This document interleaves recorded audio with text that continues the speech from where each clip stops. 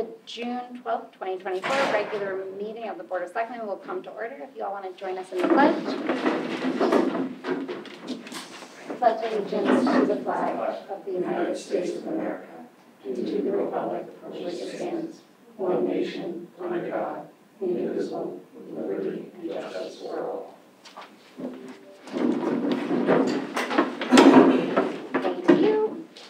So just so you guys know, we're starting with our public hearing, and then after that, we'll do our comments from the public. That's why you've come. So we will officially start the 2024 Neighborhood Assistance Act tax credit application public hearing. It's my understanding we've received 2 applications for the 2024 NAA program from both the Stonington Community Center and the Mystic Seaport. Mr. Sullivan, would you like to give an overview of the program? Sure. The Neighborhood Assistance Act, you're all very familiar with it, I presume, or anybody who isn't. What it is, it's a tax credit program provided through the Department of Revenue, Connecticut Department of Revenue Services, that allows nonprofits to solicit donations from corporations in Connecticut, or corporations to pay Connecticut income tax. What they do is whatever they donate to a nonprofit through this program, they're allowed to get a Connecticut tax credit on their Connecticut income tax. So if they donate $1,000, they can take $1,000 right off of their Connecticut tax bill. So they have to be 1120 corporations. It can't be an LLC or a partnership because they don't pay state corporate taxes. So it's the program doesn't cost the town anything, but it's up to the applicant, the nonprofit, to solicit on their own behalf donations from corporations, and then if they have somebody who wants to do that, the corporation puts in an application to the DRS between September 15th and October 1st of the succeeding year, or the coming fall. And if that credit is approved, then the company will donate make a donation to that company, and then they file their tax returns at the end of the year. They can apply credit to their tax returns.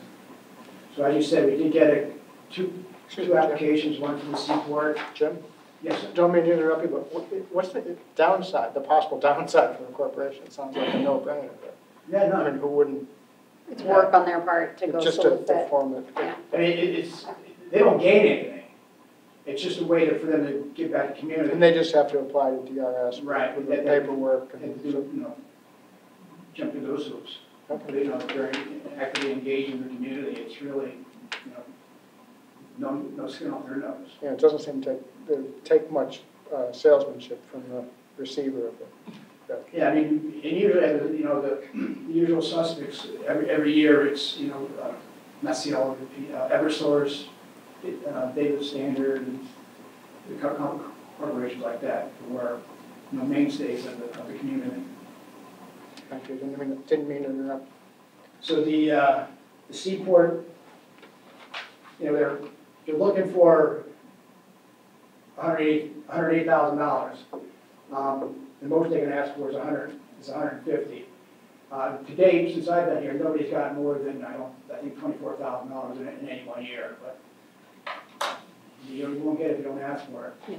And that's for energy conservation programs. And the same thing for the Como. They're working on a multi-year energy efficiency programs, and they're asking for the full 150. And we'll see what they get. Okay. And, Go ahead. oh, I'm sorry. No, go ahead. And who decides whether they get it or not? DRS? DRS. Once these things are approved once these applications are approved by the town, I'll submit them to DRS. DRS will let me know if they've approved these, and then if they approve to let me know, I will let the applicants know, and then they will go out and solicit for the donation. And what's implied by our approval? What are they looking for from the town? We're just really the watchdog. It's similar to like grants that go to nonprofits. Sometimes stuff gets passed through us. Yeah. Federal grant or state grant. This isn't coming through us. The Mystic Seaport or Always Home or one of those things.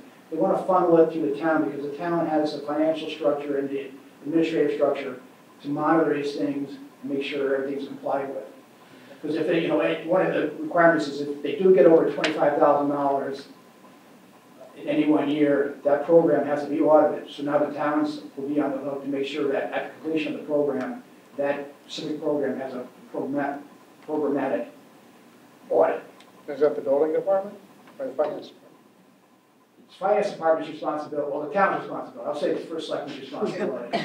We don't do the audit, we just have to make sure that they have, like if nonprofits have annual audits by independent CPAs, that independent CPA will have to do a separate audit of that program expenditures. So we just make sure they know that. Yes, and we make sure they do it. And they do, okay. So if anybody gets more than 25, they get $108,000 share. As soon as that thing's done, I'm gonna be all over them, you know, where's your audit, where's your audit, where's your audit? Any other questions? I don't think we have anybody from the Seaport or Como here, so, anything else? Anybody else wanna speak to it? Yeah, go ahead, Lon. So, how come the Ponca Neighborhood Center has an S? Do we just throw their name in and They have in the past, right? They have in the past. They have, they didn't this year, You know, maybe they just weren't able to find anybody to support them. because it's on the nonprofit to find the don't you think they might donors. have just forgotten or slipped up or, Well, I mean, we do, we send out two notices, two public notices. Oh. We make, in March, we let them know the program's coming up, and then last week we had a public hearing notice to let them know that they would do this week, and then we would be, you know, on the public hearing tonight to discuss it and approve them. I'm not gonna chase every nonprofit. no, I mean, yeah, we've done what we're supposed to. Yeah. I don't think the Seaport's applied before, have they? So No, they haven't. they're new, so somebody noticed. Barbara Pernell probably. But yeah, anyone's here and knows of nonprofits, it happens every year, so you could, you know, remind them or nudge them, or if you're part of a nonprofit that hasn't applied before and want to learn more, you can reach out. Yeah. So this is it? So it has to go to a hearing like this for them to be approved, and so this is the final last and step. final for this year? Yes. Yeah, I mean, if they say no, we're only gonna approve the Como and not the Seaport, you know, the Board of Selectmen has the power to do that. Hold that over their heads. But yeah, this is the deadline, so they'd be for next year. But they have applied a bunch in the past, so, The Como applies every year. yeah. PNC, I think, applied a few years, but So they're aware of it. don't know when they stopped. Anything else? Yeah?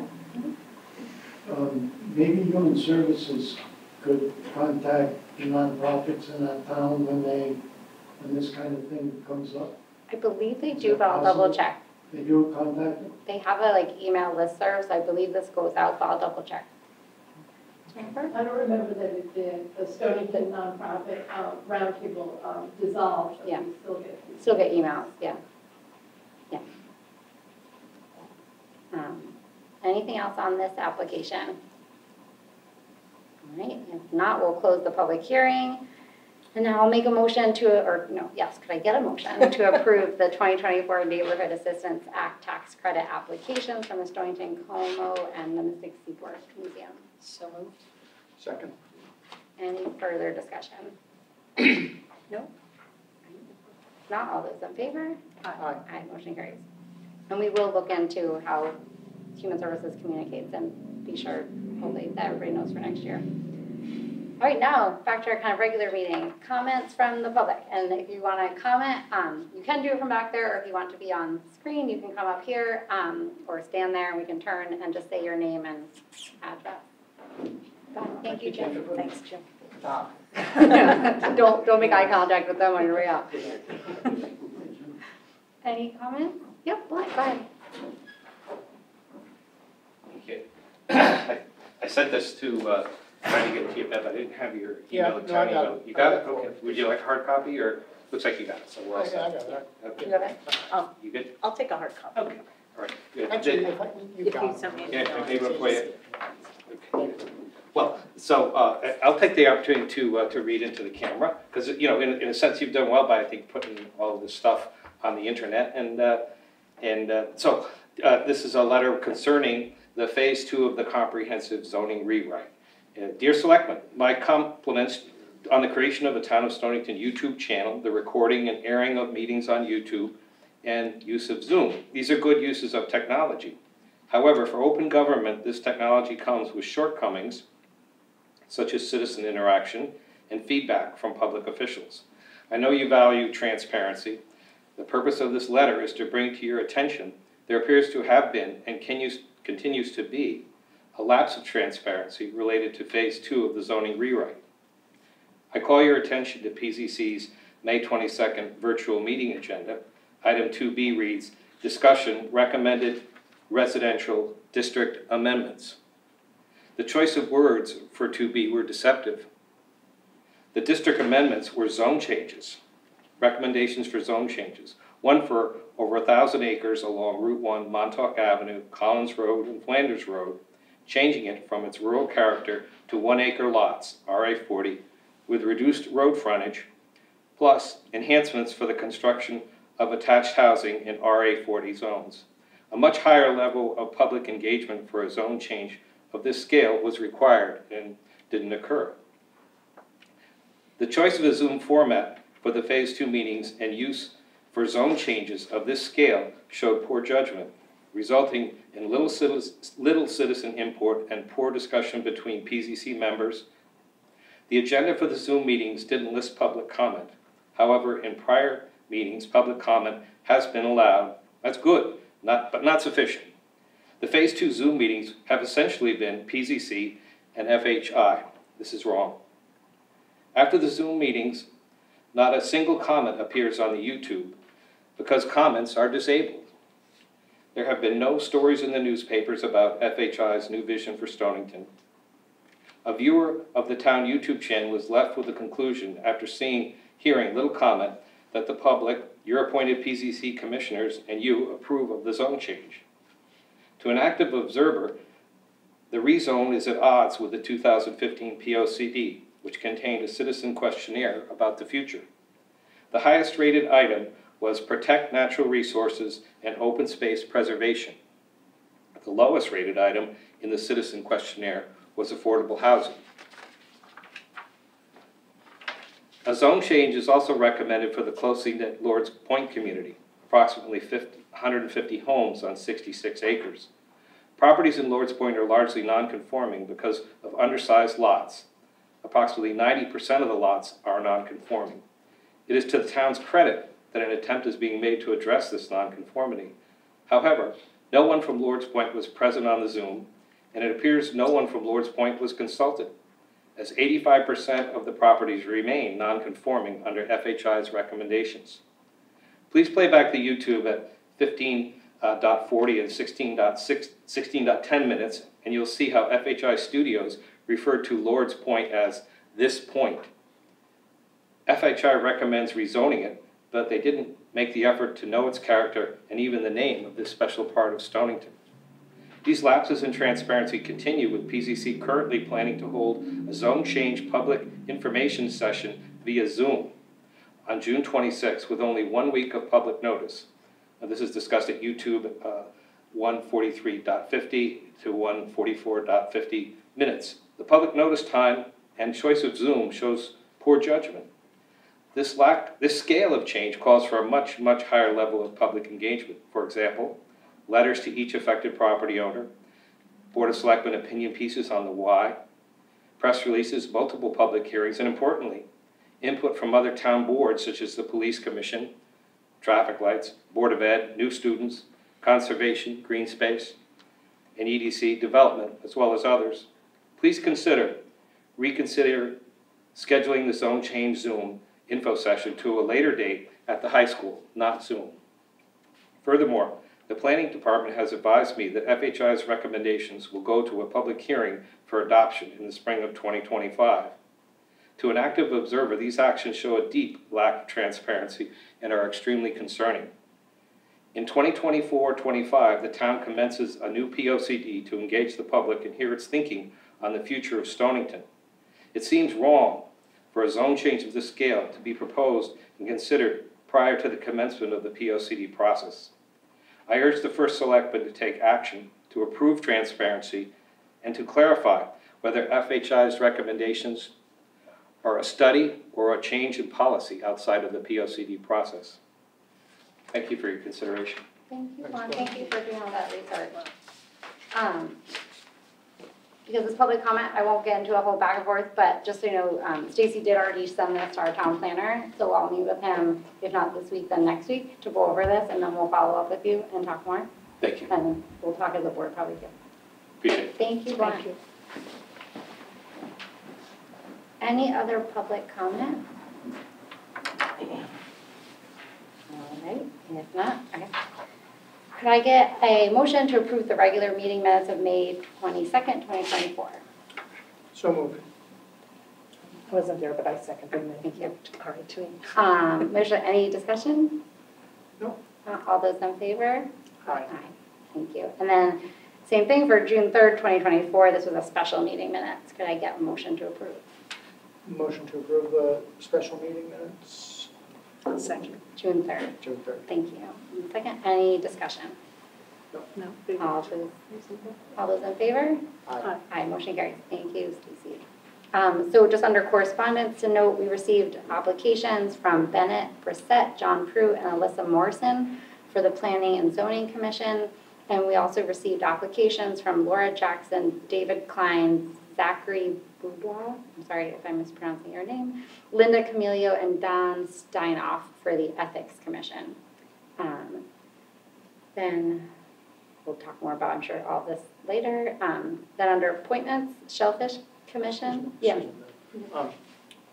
Letter from Sarah Baker, is that that wasn't, not in time?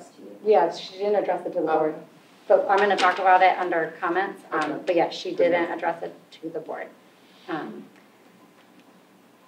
I got a lot of letters, but yeah. Appointment to the Shellfish Commission. Could I get a motion to appoint Hunter Browning as an alternate member of the Shellfish Commission? So moved. Second? So I talked to Hunter, he was great. He seems like he's really wants to be active on there and get involved and kind of hands-on. And so I think it would be great, and the Shellfish Commission seems good with it. Sounds good. So we thank him very much. And all right, all those in favor? Aye. Aye, motion carries. So luckily we've got one person coming for appointment for the Housing Opportunities Commission.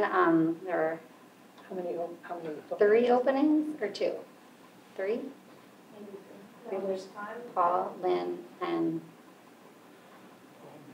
Kevin? what? Do we- was Kevin? Do we replace Kevin?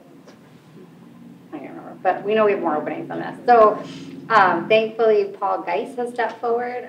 He's currently the chair of the Cultural District Commission, and he is very interested in serving on this as well. So I'd like to ask for a motion to appoint Paul Geis to the Housing Opportunities Commission. So moved. Is there a second? Second? Motion second. Any discussion? No, I know he's very active. Yeah. Yeah. Do you guys know of anyone else? Oh, I've been asking, believe me. I know, right? It's a tough sell. And it might be interesting if, obviously, we have more applicants than we have spots for planning and zoning. So again, it might be worth, for some of those people to think about it. But We do have other appointments coming up for planning and zoning at the end of the summer. oh yeah, so we'll see about that. So, but thank you to Paul. So all those in favor? Aye. Motion carries. Kit Harford has given us her resignation for the Beautification Committee. We thank her for her service to this committee, and they do great work. So that, and now nothing under old business, and now new business. We got there very quick. Discussion with Chief Del Grosso on proposed changes to parking and traffic regulation ordinance and proposed ordinance to enforce school speed zones and speed cameras. Over to you. You can stay. Careful, he's running. You can stay there, or you can come over here, whatever you prefer. So the first thing I'll just talk about in reverse is the speed cameras. The speed cameras themselves, there was DOT has come out with the ability for towns to have an ordinance put forth to allow speed cameras in different areas, and they have a set requirement for each one. The one that I'm looking at are the ones for school zones. And in those school zones, to be able to come forth and provide an ordinance to the town for the town to vote on to see if they approve it. If they do, then we could place speed cameras within the school zones. This is more of an information that I want to move forward with that and take a look at it and find out if there's something that we can move forward with. I've received all the information, spoke to the company that provides the cameras themselves, and also gone over a lot of the documents that we're required to do, and I wanted to make sure that you're just aware that we're going to move forward with it. I spoke to the Board of Police Commissioners, so they're aware, and we're going to start exploring it. So that's mostly just an information for that, so you're aware of it. Good. Right? If you have any questions about that portion. Is there like a software that doesn't read the license plate? Yeah, so there's a license plate reader component in that, and what it does is it takes all the information from that, and if it meets the requirements of where it would set at, it would issue infractions. And it's the same requirements for any town, municipality wants to put one in within their city or town. And you do it for certain times, like in the summer if the schools aren't open? Yeah. You still have it? Or Yeah, that's what we would do, is we do it during school hours, and what it would be and when the school is open. Yep, and that would all be, outlined within. I think it's I think it's important that we focus on the ability to have more enforcement in those areas, based on the fact of school being open and where a couple of them are. We have put out our speed signs throughout town that records speeds and gives the ability to know if there's an issue or problem. Dean's Mill in that area, we've had some complaints that come down there for speeding. We set up our speed sign down there. It gives us the times of the speeding. It gives us the dates that are their highest levels, and we're able to take that information and have focused patrols in that area to do it. I think that having, what's that? Have you found a significant problem? In certain times, yeah, there's certain times that we've had issues with that. But what we do is we take that data again and we take focused patrols in the area to try to reduce the speeding. And it does have an effect. Can you do it on state roads or on the town roads? For the ordinance aspect of it, I'm almost positive you could do state roads too, because it is a state, yep, you could. However, I think there's a lot more that needs to be looked into to find out what are the benefits. So obviously you want to put it in there to have some compliance, and you want to have people to reduce their speeds, in those school zones. And I just really, I need to look more into it and go through it and want to make sure that we have, when all those questions come up, we're able to answer them and confidently, based on the information. It's going to take a little bit of time with it, but I wanted you to be aware of it. You said you discussed with the Board of Police Commissioners. Has it been discussed agenda item? It has, and it was just brought up to them. The same thing is here, is that it will be, yeah. They're the legal traffic authority. I'm sorry, go ahead. Yeah, just so the public has a chance to weigh in if they see it as an agenda. Yeah, no question. They are the legal traffic authority. They're the ones they're gonna have to, approve for me to move forward with that anyways. And then, and where they would be, or, where we would have them. So they would have to have that would be the first step of approval. This is more of an information that we're looking into it. And I think it's important to give everybody plenty of time to, to talk about it, go over it, see benefits, what's positive, what's negative, and be able to bring up those questions so I can, be prepared to be able to give you the answers to it. So what would the timeframe be, perhaps, before the Board of Police Commissioners? I haven't set the time frame now. I've received all the information I needed. It's just probably in the last 2-3 months, I believe it was, we've been given the opportunity to start it. And now I've just read through the information. For the speed cameras in the school zones, it's limited the amount of information that we have to provide to the state, and it's an application. The state has to approve it also. So I don't have a set timeline at this point. So it's not something that's going to happen overnight? No. Nope, not at all.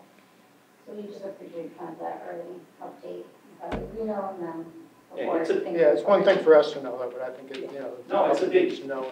Yeah, it's a big deal. An ordinance has to be put into place. So I was just trying to do it well in advance, to let you know that we're exploring. Thank you. Oh, thank you. And that there are different areas you can put them in. I'm only exploring the school zones. Remember the other one? Oh, okay. So, as you're aware, there's been 2 times we went to the, the town's been approached to change the ordinance when it comes to parking in the town. In February of '23, it was voted upon in the format that it was presented, and it was rejected, a vote of 71 to 65. Some changes were made to that, It was brought forth again, and that vote was 61 to 61, and that was July of '23 on that. A lot of information was received from the meeting that we had prior to the vote that was very helpful. Concerns that people had in town of the impact of it, certain questions that they had, and based on that information that we received from that meeting, we made a determination that, well, I made a determination, we still have a problem. We have a parking problem in Mystic. We have a flow problem of moving vehicles in Mystic. We have problems on 27 with traffic. We have when we have large events and things of that nature, and parking's all part of that. And just because it in that format it didn't pass, I still think, I get a lot of complaints that come in for parking. And we have to do something to allow us to manage it better, in my opinion. Based on that, we made some changes again on the concerns, and I wanted to just go over those changes with you. I would like to move forward to be able to bring it to the public again with the current changes and see if that's something that we can get an ordinance change to the parking itself. We're going to do a public information meeting to discuss the proposed changes. That is scheduled for June 25th of '24 at 6 p.m. and that's at the Mystic Firehouse. And that information will be put out for everybody so they can have a time to come up and talk and ask their questions when it comes to it. But I wanted to give you basic bullet points of the proposed changes within it. And then if you have any questions about those. The first thing is the town, what's that? 25th? Yep, it's June 25th of 2024, 6 p.m. And that's the Mystic Firehouse. So the one of the first changes we brought up was the town right-of-way. What happens is we have current parking signs that are no parking throughout town. Those current parking signs that say no parking, it's for the roadway itself. When we have cars that park completely off the roadway, there's a technicality in that they are no parking in a no parking area, but they're completely off the road, but it's still in a town right-of-way. With that, I'm looking for the changes to give an officer the ability to still issue an infraction for the vehicle. It's not an infraction, a ticket, a parking ticket. For they're still illegally parking, but how the ordinance currently reads, if they're in that right-of-way portion, that there's a question if that we don't want to issue a ticket most of the time. So that right-of-way I want to be able to add that portion to that. And the right-of-way is, again, it's town property. It's specified where those locations are, and there's no confusion on that portion of it. Another point is that our current fine is $25. I think $25 is way too low. You want people to, you want compliance in parking. You want people not to park places because they don't want to get a fine. Some people choose, we believe, in my opinion, to park and receive a $25 fine because it's like, I can park there and get charged $25 and I'm okay with that. So we're looking for that increase to go to times. 25 has been for a long time. That's been the fine. So the increase to 50, I think, is an acceptable increase. I think it's probably lower than a lot of other areas when it comes to the fine.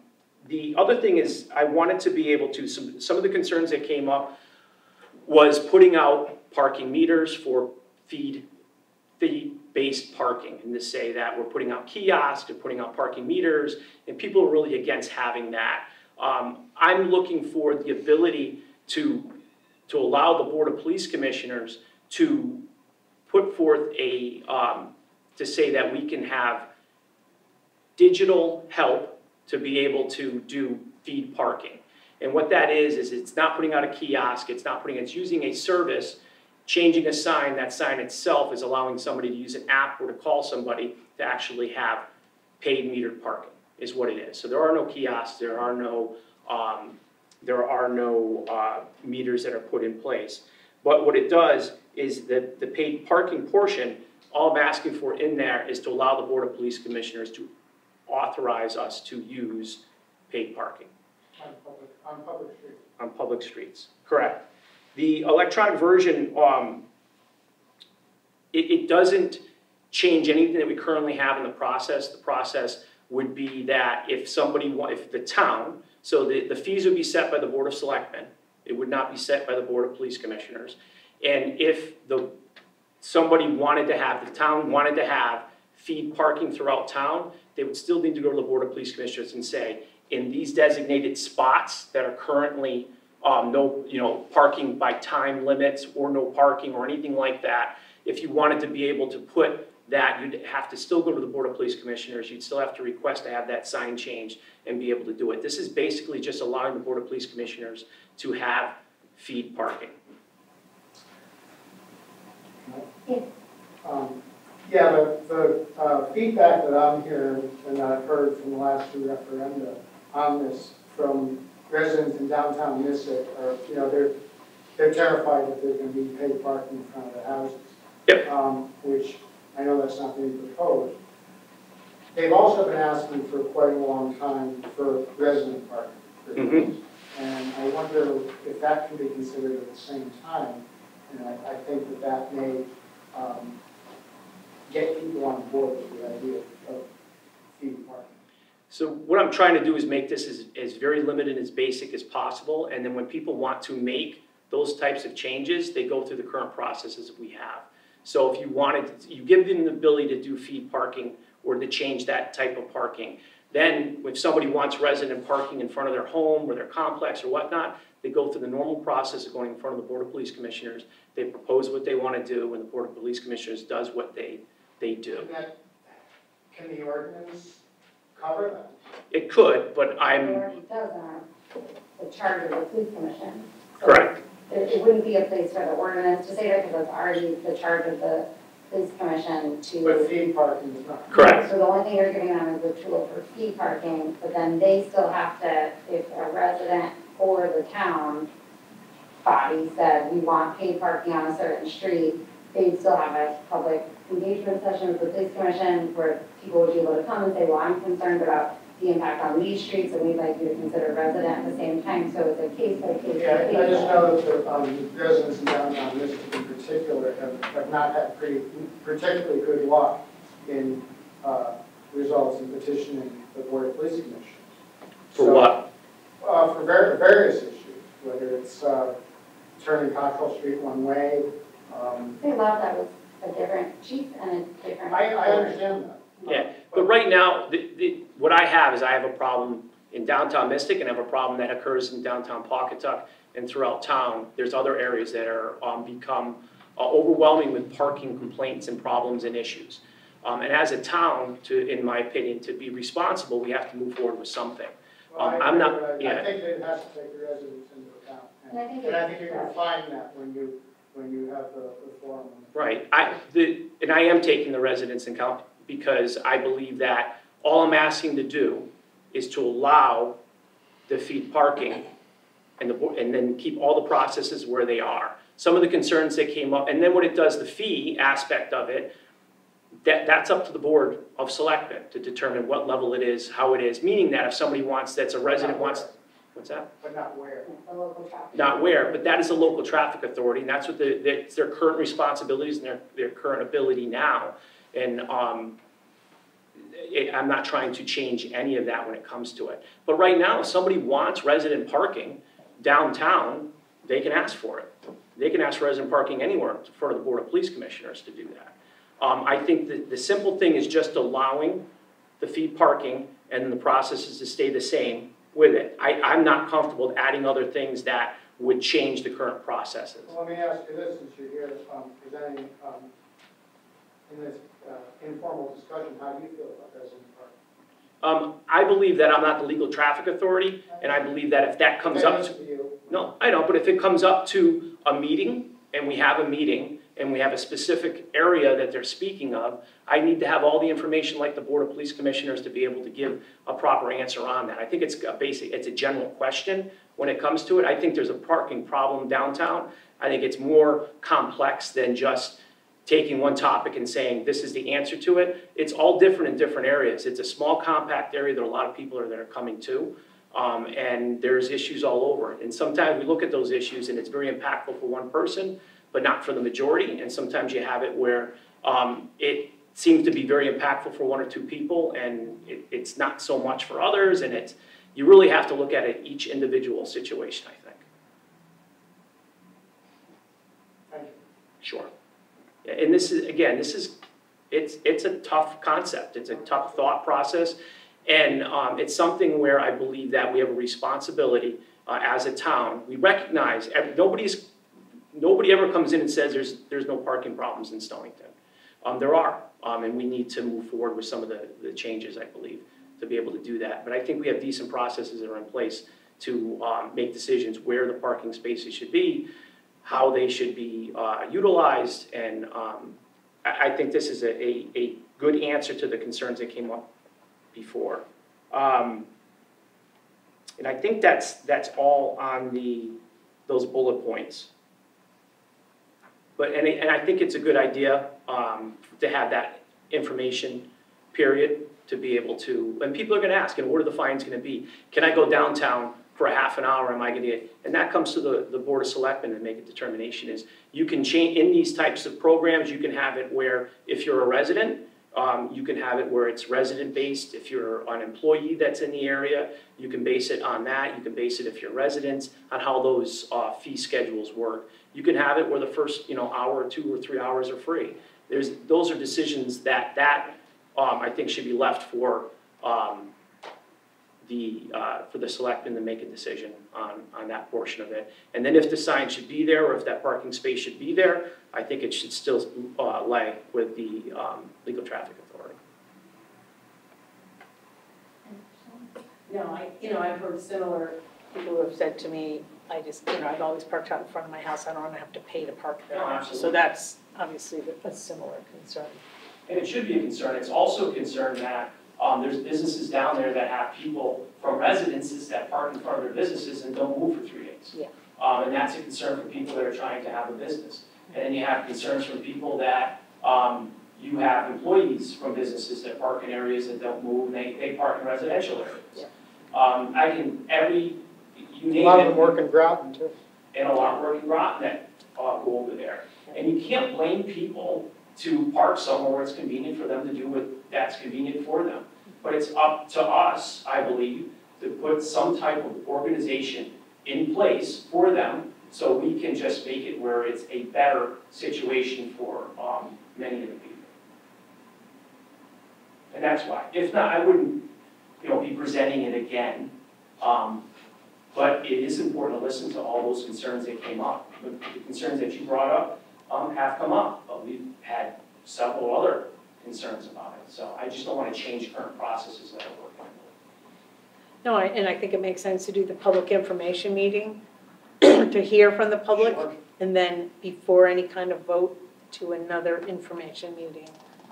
And you can put up as many signs as you want, and if I don't have the ability, if I have my officers that are in Mystic and you have a lot of people down there and a lot of people visiting, they're doing a lot more things than trying to enforce parking.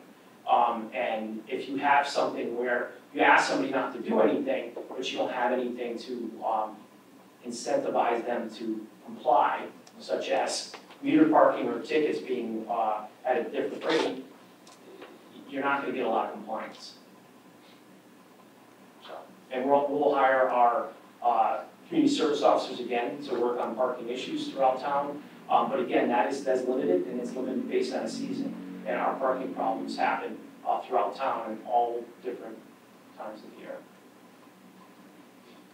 Any other So- questions? And I'm hopeful that you'll approve the fact of us moving forward and be able to do that, make the changes. When you say moving forward. Well, To I send it to a town meeting. said it to a town meeting to be able Yeah, to. I wouldn't be prepared to do that until after the forum. Till after the what? Until after the public forum. Oh, absolutely.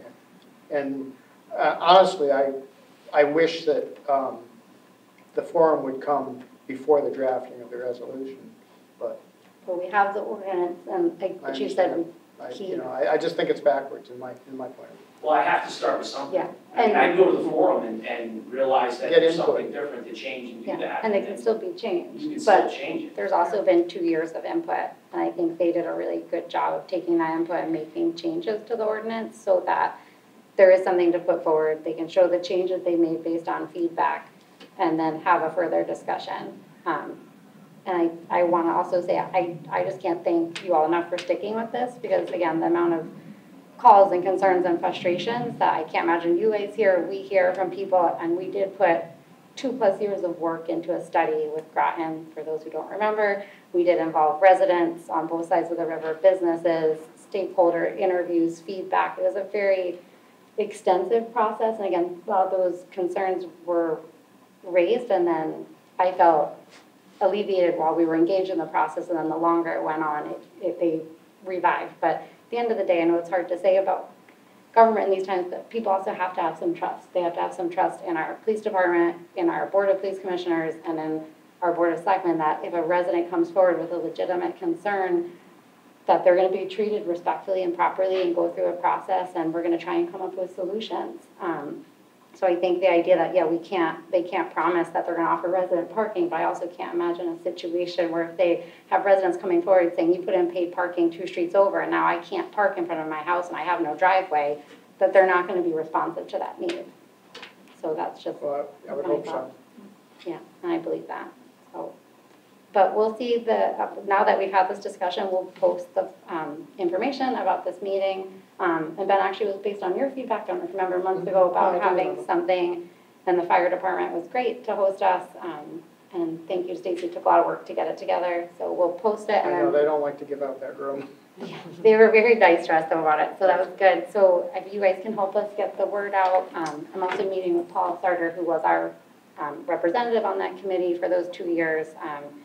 I think tomorrow, actually, to talk more about this. So hopefully between everybody, we can get people to engage and have a good conversation about it. But thank you for all the time that you put into this. I appreciate it. Thank you very much. Thank you. And we won't be offended if you guys want to leave. So we have a request to use Donahue Park from the Ocean Community Chamber for River Glow on August 3rd from 7 to 10 with August 4th as a rain date. Could I get a motion? So moved. Do I hear a I'll second? second. Any further discussion? Is there any changes from what it's been? I don't think there's been any changes from past events. For this event? Yeah. No, there's no changes. So, any other discussion? All those in favor? Aye. Aye. Okay, there's a lot. So, street number assignment. The request that street number, for map 49, block 2, lot 1, A, B, C, D, E, F, G, H, become street numbers 82, 86, 94, 98, 102, 104, 106, and 114 South Anguilla Road, Stonington, Connecticut, 06378. Could I get a motion? So moved. Right here, a second. Second. Like I'm at an auction.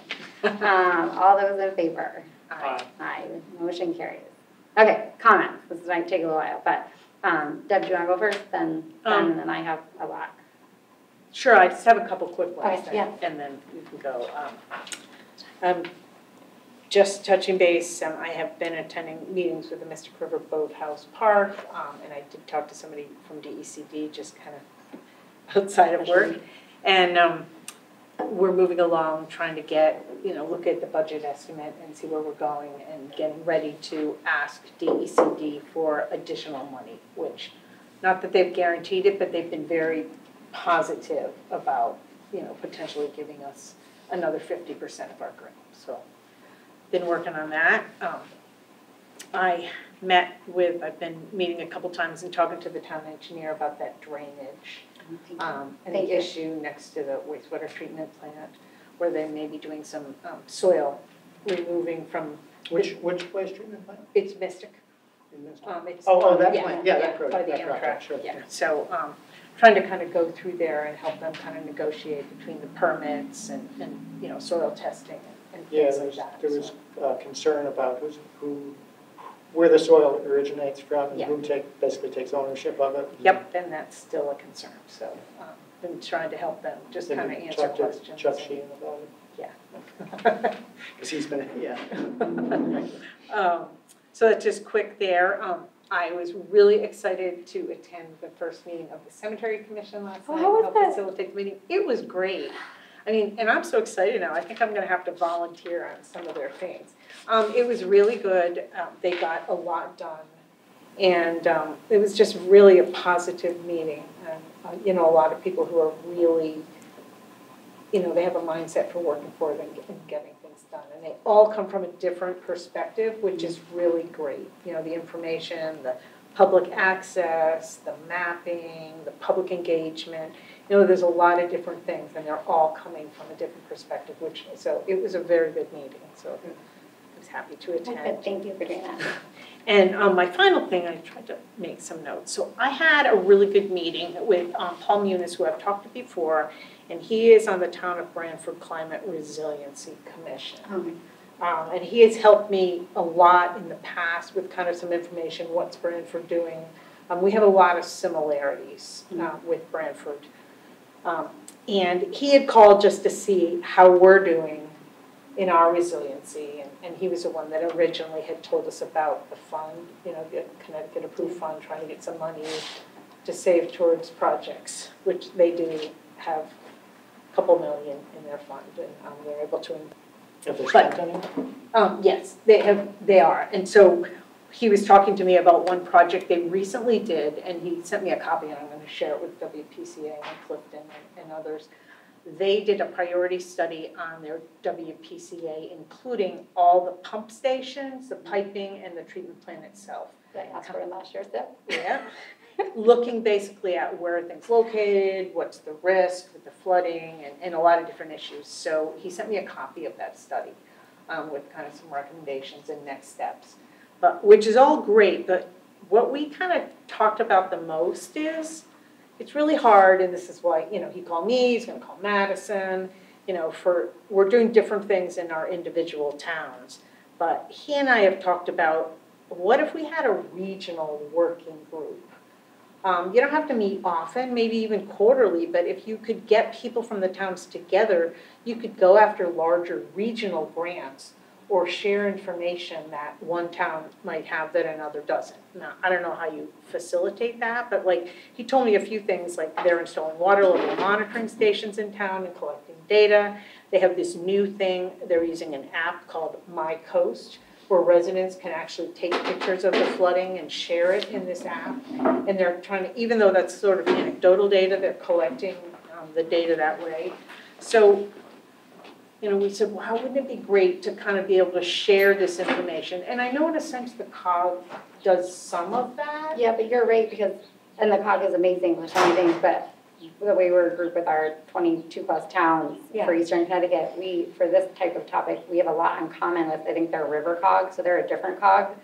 So it could be really beneficial to get kind of coastal towns that share similar issues together. So I don't know, he and I are both interested. I don't know how to get started. He was going to reach out to Madison and. I wonder if that's something we could ask our climate change task force to take a lead on. I mean, they've been looking for things to help coordinate, get 5 or 6 coastal towns together and host, and the aquarium has been hosting them and has great tech. I know we just talked about Zoom has its problems, but it also makes it easier sometimes for people to participate. So maybe. No, do you want to take the lead on reaching out to I can reach out to Rick. Mary Ellen and Rick, just because she hosts it. Okay. And then they could maybe add it to an agenda topic and. Yeah, and I can even come and talk to them more about it. Thank you. But we're talking about That's other exciting. Groups, like what about the Navy or the Seaport? I mean, this group could maybe not even just be municipalities as you move on down the road. Yeah, because they might connect. Across, And it's the larger grants, the regional grants and projects that one town alone. You tell might one not be story. able to do. Yeah, so, all right, I will do that. I'll reach out to them. Thank you. I think that would be really good. I was excited. I was like, wow. Thank you. So, all right. Anything So else? I think that's pretty much it. Any questions for them? No. Do you want to go next? Sure. I don't really have a lot to report. I wanted to address Blunt's comments. I share a lot of his concerns. I do not think there's a problem with transparency. I've been involved in most of the meetings that the PZC has been hosting with FHI. They're really planning workshops, and they have been good about taking public input. In fact, I think at times they've let some members of the public hijack the meeting and the process. So I don't think there's been any problem with allowing public comment. And this is all, these are, at this point, these are all just proposals that will be put to a public hearing and a regular public hearing process, like any other, whether it's a zone change or a text amendment, whatever it is, there will be a public hearing and all the inherent opportunity for public comment at that time. So I don't have any problem with that, with the process. I do agree with Mr. White on the scope of the rewrite, and I've addressed this before. I think that it's unfortunate that this is taking place at a time when we should be working on the POCD. I totally agree. I think that it would have been great if we could have just stopped at phase 1, which is really those of us that were on the commission 10 and 15 years ago when the idea of a zoning regulation rewrite was first floated. The idea behind it really was reformatting and cleaning it up and making it conform to state statute, et cetera, which was all accomplished in phase 1. Nobody ever really talked about the scope of the changes that are being proposed now, which I feel are much more in line with what should take place in the POCD process. So, you know, again, I think that, and I voiced the concern at the time, and I think that we should have just stopped at phase 1 and moved to POCD. I still feel that way. No, I agree with you. I feel like we're putting the cart before the Yeah, horse. it's, I mean, and the these are public is major really not changes. going to get any input. Well, I think to Beth's point, though, And I mean, they have been having public hearings and workshops, so I mean, they are getting input, and again, it was unfortunate the way the funding worked out, but it is what it is, so Well, I think we did do POCD, review internally all last year, waiting now till July 1st, so we can put out an RFP for a consultant to now pick up the POCD, because the POCD is due in 2025, so we actually need to be working on it ASAP. So this we will all we were be, late last time, and there was no penalty for that. we will be, so now we're going after a ton of grants, and they do say if you don't have an updated POCD, you can't get them, whether they hold you to that. But it is an unfortunate timeline, I agree, and I think they're trying to do the best they can with what they were given, but I think the planning department is working hard to try and weave in the POCD feedback they've already gotten, the zoning workshops where they are getting feedback, and the survey, which any help getting the survey out there, they are trying really hard to get virtual and in-person input, and to keep having more workshops to flow back and forth between the POCD. But I just, I did just want to clarify that, some of this is funding, not the planning department's choosing. It's just the way it worked out with the budget. Well, I still would reiterate that I think where I agree with Blunt is that the phase 2 is perhaps too broad a brush, and I just think they're going further than most people expected with that. Again, there will be a public hearing on it, and chance for more public input at that point. So it could all be for naught, and I think that if they try to go too far with it, I think they're going to kill the whole thing. So I've advised them of that myself, that while I may agree with the policy prescriptions that they're pursuing in some of these chapters, I think that they might want to scale it back a bit to get the public on board. So that's all I have to say about that. I did want to comment on the filming at the town dock on Friday. I was a little disappointed.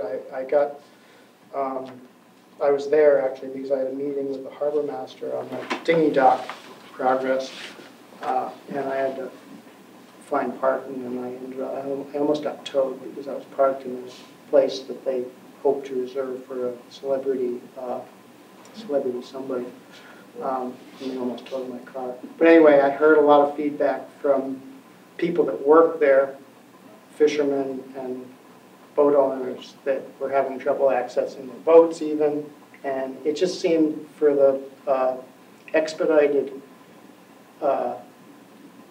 permitting that we allowed, the size of the event surprised me, and I certainly never would have approved that or voted to approve that on such short notice without without more information. And we have a waterfront commission. I think it should have been handled by them first.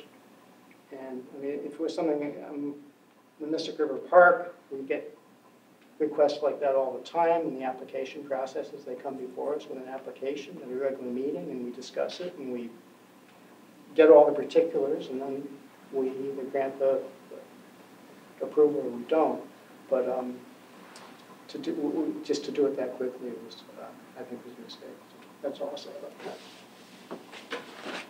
Right, I have a bunch of things, but I do want to just react to those. So for one, Blunt, like I said, we'll circle back, but I do just want to say, I think some of your points about the interactions and feedback is really helpful, and I don't think that necessarily we can't take your feedback into account and not just that wait till 2025 for another public hearing timeframe. I think, again, I'll talk more with the planning department, but this was helpful. This was the first time I'm really hearing about this, so I do think there'll be things we could probably modify or change to be sure, because I know like they've had a workshop on each, but lots of times people don't know about the workshop or react to the in-person workshop until after the findings. So I would hope there'd be opportunities to maybe figure out how to add in some more, since as you said, these are more substantial. And like I said, we are trying to fast track come July 1st, getting a consultant on board to help them with the POCD and to be sure it's all woven together. And that in some ways, some of the work that FHI has done can feed really well into the POCD because they have been engaging on certain topics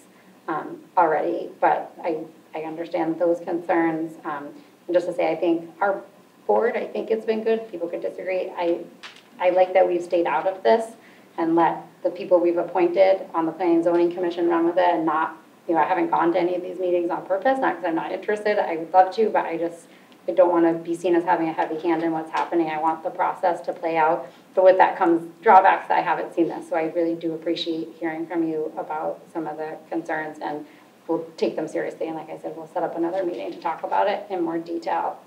And then, right, there's a lot. So, okay, I'm going to go to the Ethics Commission. So it was announced on Friday, June 7th, that we're accepting applications for the Ethics Commission through June 28th. The 2 ethics complaints have been filed with the town attorney, who deem that they should move on to an ethics commission for a probate cause hearing, which is a confidential investigation. As both complaints are similar in nature, they will be combined and they're reviewed at the same time by the same commission. Per Connecticut General Statute 1-82A, all information on the topic shall remain confidential throughout the process, including if the commission finds no probable cause. If they find probable cause, the commission shall make public its findings and move the process forward. Therefore, to be clear, no further details regarding the complaints will be shared. Further information regarding the commission responsibilities and application can be found on the town's website under news. So I did just want to add, for anyone not watching or listening, even our fellow board members don't know what the ethics complaint is. They can't legally know. No one who applies can know. They'll only find out once they're seated and they start their sessions.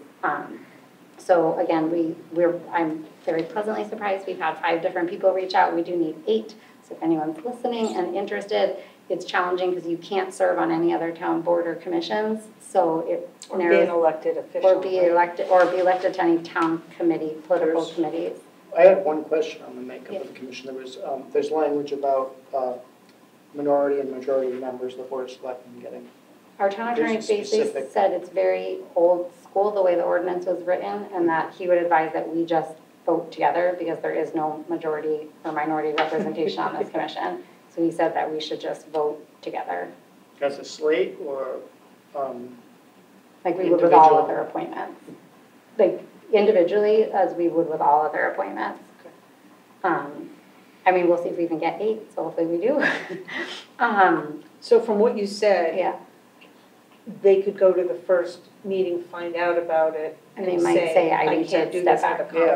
What happens? Then we have to ask for more. Get more? Okay. Or if we have more, then we could say, okay, then we're going to go with these people as our second if anyone needs to recuse themselves. Okay. I think that's why having alternates is helpful, because then maybe alternates would Can step up if someone had to.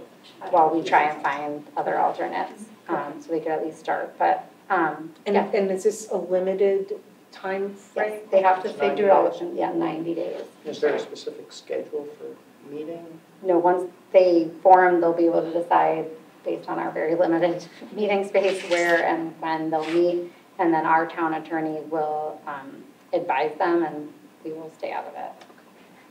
Right? Anything else? Yeah. And just to say again, like we're not, we've gotten press inquiries and people have reached out and everything. And just to say, we're not trying to be not transparent. We legally cannot. So, legally I could not even engage on any of these topics. So it does make it challenging, but we really appreciate the people who kind of were brave and came forward and offered. And if you all know of people, I would very much encourage them to apply.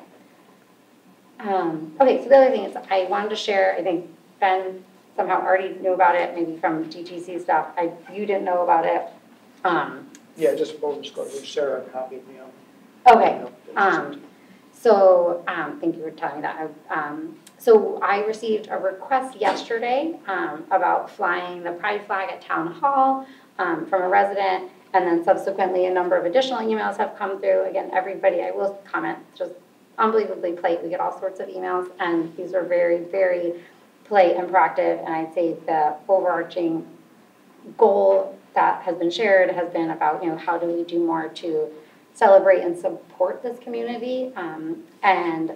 So again, this happened yesterday, kind of late morning, and I gotta commend myself, but I commend Stacy and Patty, our Director of Administrative Services. We all really tried to, in the midst of a million other things going on, put a lot of effort into this just to prepare for this meeting so that we could get things moving. And then I also had a good call with Sarah today. But essentially, what I found so far, and we haven't gotten to get into as much detail as I would have liked, but is that we need a policy. So we either need an ordinance or a policy that the Board of Selectmen approves when it comes to commemorative or organizational flags being flown on town property. So due to a Boston lawsuit case that they lost, the Office of Legislative Research, OLR, put out a position paper for Connecticut towns that really, again, my understanding is that you need to have a policy or ordinance in place. And so I looked at a number of different towns. I pulled together what they had, and then Patty did additional research on who has policies, who doesn't, what they kind of say. So again, this all happened less than 24 hours ago, or about 24 hours ago. So we're working on it, but basically, no matter what, we'd have to have a policy. There's not enough time to do this. I mean, it's mid-June already. So I think this is something that we should give more thought. Obviously, this is something a lot of towns are By policy, could it just be a vote of the Board of Selectmen? You have to have, so like these are multi-page, intense legal policies. I actually think I could just give you one example because I pulled it up.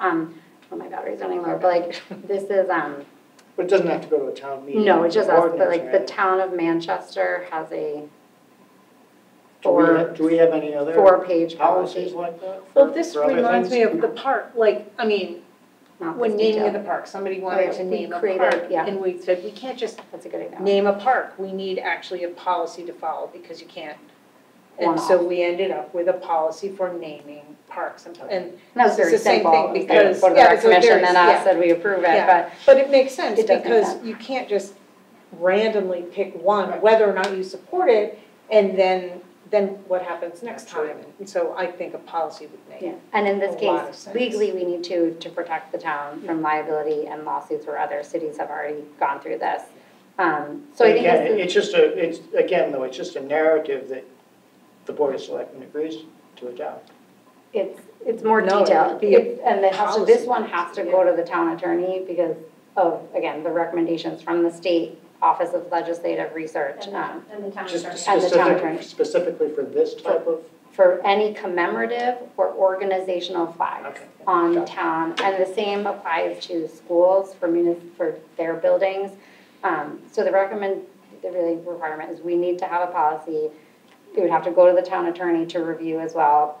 And then, like I said, in reaching out to Sarah, since she was the one who originated the request today, what I said was, I think this is something that needs a lot of consideration, thought, time, no matter what, even if we did try and race it through, which I do like to do probably too much, we couldn't get it done by the end of, in time to do anything for June. So we said, let's regroup and try and talk with stakeholders who have brought this forward and care about this. I'm happy to meet with them. Then we can talk more as a board. You're obviously all welcome to engage with people on this topic. But what we did want to do, because they brought this to our attention, I've always felt like our two chambers do a great job with Pride Month, and I never felt like the town really needed to, us needed to do something. But since now people have put forward a request, and like we said, it wasn't just about the flag, it was about celebrating that community and education and advocacy. So we did talk about trying to pull together an event before the end of the month. Since it's not much time, we probably have to do something kind of simple, but I am going to hopefully have a meeting early next week with a few of the people who brought that forward, and try and pull together some type of event before the end of the month. And then we can talk more at a future meeting about, I think, the pros and cons of, some towns have chosen not to have a policy, some have chosen to have a policy that they will not fly any commemorative or organizational flags, and others have put in specifications around how the process should go when requesting to put up an organizational or commemorative flag. So unfortunately, again, like anything, at first I got the email, I thought, oh, this is simple, and it's not. Yeah. But that was, I wanted to update you guys, and now if you want to say anything or share anything or assign me or us any work to do. I think you're following the No, I process. think we need a policy, and I think we need to consider, we need to do due diligence and Yeah. talk to the attorney. Yeah. And I will say Sarah was great because she also sits on the Board of Ed, and they went through something similar not that long ago, so she was willing to share a lot of information and research that they already had. Obviously, it's a bit different for school than for town, just legally even, but I think it's wonderful, and like, just to point out again, I'm not going to think of anything. You guys aren't going to always think of, we need resident input and feedback and engagement, and especially when it's handled like this was, so respectfully and thoughtfully and proactively. I really appreciated the way that they did reach out and bring this to our attention, that this was kind of a miss, that something we could have been doing a bit more on as a community.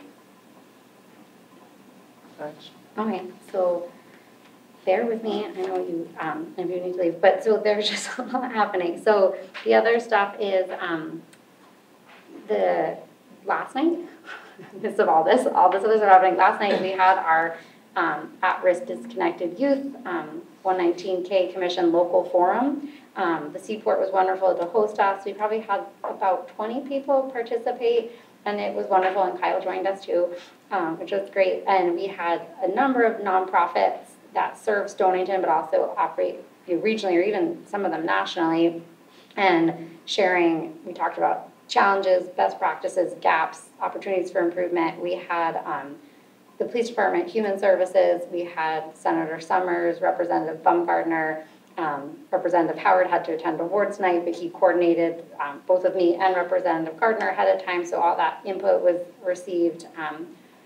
We had it was a really, I think, fruitful, healthy, productive, somewhat depressing, but good direction conversation, and there's a lot more work for us to do, both in Stonington as a region and as a state, but it was just wonderful. All these people came out. It was a terrible timing. Oh, the Stonington Public Schools, Allison Bennett and teachers from high school and elementary participated, and some of the insights they shared was just so valuable. And I will say, on a positive note, Stonington is leading on so many issues. That's really amazing, thanks to just amazing partners we have between nonprofit, school, police, human services, and there's a lot we can share with other people in the state, and then there's more that we can hopefully grow on and do. Obviously, a lot comes back to funding, which would be state or federal or private foundation funding for these issues, but it was really eye-opening and just really also heartwarming how much people really care and they do for this. So that was wonderful. Everybody participated. Also, just to say, we had our road safety audit, and I know we're going to meet with our POCD subcommittee. We spent a few hours with DOT. This was something we requested probably like a year ago, but we're happy it happened. They said it'll take 2 to 3 months to get us a recommendation back, but I have to say, it's actually FHI that happens to be working with us on zoning that is partnering with state DOT to do these audits, and we started at the Masons Island light where people turn for the Y, and we ended at Wimpasek. And it was very comprehensive. They had great recommendations. They definitely gave us some very honest feedback. I think what they put forward is going to be very helpful for engaging our Board of Finance, for engaging on grants. It was wonderful. We had Public Works participating, police, and myself, and planning. So everybody was able to kind of share feedback and thoughts. They were really, I was very impressed. So hopefully we can take that and actually use it for a lot of really good work. And then we're also going to meet, so I'll have some other updates. But you know, it's a long journey, but it was a good meeting. The other thing I'll say is we've been talking a lot with the school as well as with the chambers and some parents and others about this book that the school has put out for parents and community members to read called The Anxious Generation. And the school did a great round discussion on it. We're looking to do something in the fall with the chambers because it's actually talking about how it impacts businesses as well as you're thinking about workforce. And then trying to launch kind of a community-supported campaign about getting kids off of phones and replacing it with more free play, but hopefully even doing a pretty big push. And I'm just really proud of our school system and our superintendent. They have just been leading the way on this, and I think the more different people have become aware of it, including myself, you start to realize just how frightening it is. And I'll say it loops back to the roundtable we had yesterday where as people were sharing the disconnected youth, and we're talking a lot about trauma or homelessness, housing insecurity, poverty, a big part of the conversation also ended up at the impact that, smartphones, so not just social media, but everything that goes with it is part of this disconnection and inability to interact or be productive workers, or just how linked it all is and how at this young age, these brains are being really shaped by this and the addiction of it. So we were talking now what we can do more with our prevention council on this topic as well. So, it was a very, I think, again, it's overwhelming, but healthy. And again, just proud of Stonington for kind of taking a lead on this. And I know the superintendent also reached out to Westerly superintendent, who seems on board with doing some movement on this as well. And then as we get a groundswell, we'll bring in more people. But that then Safe Futures has a breakfast on Friday that will be, some of us from the town will be attending, which is always really important and sobering. Right after that is the people get sworn in as American citizens at the Seaport during Flag Day, so I'll be there. And then I think those were some of the, I've been working a lot on getting letters of support for the CBG grant that's due on Friday. We've gotten some really good ones, so hopefully that helps. And then, Stace, anything else? Want to tell them about the drill we did today? Oh yeah, today we did a 4-hour drill. The governor's kind of emergency management team calls an annual drill, so we gathered here, and it was about, the scenario was election challenges, right, ranging from cyber to protests to a range of issues. And so we had the registrar, town clerk, PD, Captain Schneider ran it all. He did a great job. IT, we were there. Most of the fire chiefs, because things could impact their districts. There were also some fire scenarios, so it was long. Our feedback is probably like it could be a little bit shorter, but it was helpful to get everybody together and talk through scenarios and problem solving, and they even made us think of some simple things that we maybe should be doing and some more comprehensive things, but also some things that we've already been doing that are really good. Anything else? I mean, you could keep talking. But I know, there's been a lot happening. Everybody's very, very busy. We still haven't been able to hire a town engineer. We got close and didn't succeed. So that'll be going out again if anybody knows an engineer. But otherwise, I'd say, yeah, we're very busy, but reach out.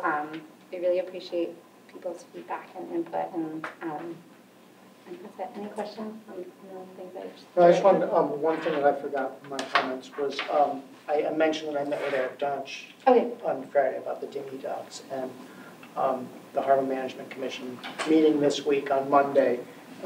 Things seem to really be moving ahead now, thanks to you, First Selectwoman, and maybe to a lesser extent myself, but the attention that we've given it, I think, is really pushing it along, and they're very, We've done a lot of very work, yeah. grateful for that support. So I hope that we'll get this, when the time comes, get the support of the whole board.